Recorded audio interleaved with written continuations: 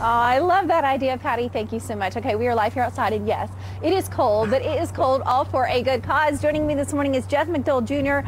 With Fire Dogs and Junk Removal. First of all, thank you for being outside with me of course. this morning. Let's talk about what you guys are doing, because this is something very special. Curbsides for Charity, and you say first year that you guys have done this. Yes, first time. So we are partnering with Firefighters on a Mission.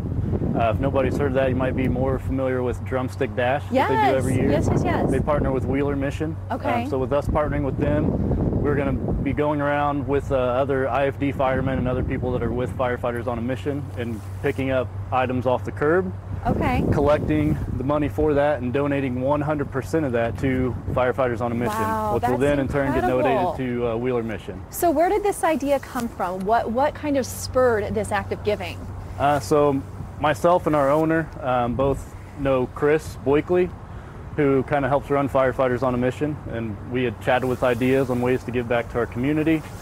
Chris has already been very involved with obviously the Drumstick Dash a lot of people know about. Yeah. And we just kind of presented this is what we can do right. to give back, and Chris was on board, and we just started rolling with it. That's fantastic. So I know this starts Sunday, November 22nd, and it just keeps going from there? It's just a one day for this year. One day for this year. Okay, so Yep. what do people need to know then for that one day?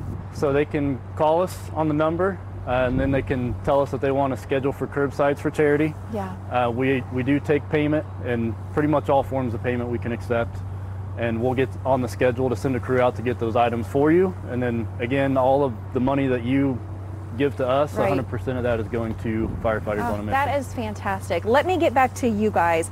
Your mission at Fire Dogs Junk Removal. Tell me a little bit about who you guys are, not just during this time of year, but in general. Yeah, so Fire Dogs Junk Removal is a local company, started in 2011. We do junk removal and labor-only services and some small demo work. Really try to help people out with those projects around their home. We are owned by Bennett and Miranda Grow, so it's a family company, and Bennett just recently retired from Grissom Air Reserve Base as a firefighter. Okay. I myself am an IFD fireman.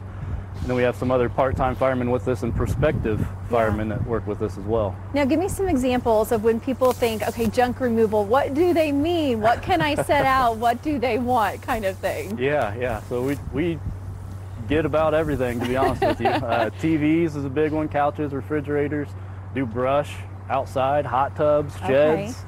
And then everything in between that. Everything in between. I would imagine people have stuff at home, right, that they think, I can't set this out for the regular, garbage collector, but I need to dispose of it, I need to get rid of it. Is that where they just give you guys a call? Yeah, yep, exactly. And then we'll come out, send a crew out, and take it off their hands. So what for you guys, I know that you said that this it came together a little while back, but why for you is this so important to take on something like this and give back? This is one of those things I always say, you don't have to do anything at all, right? Right. And everything would be fine, but you're taking that next step. Yes. So since the beginning of the company, we've always wanted to serve our community, and helping people with their projects is a small piece of service, but we wanted to actually give back.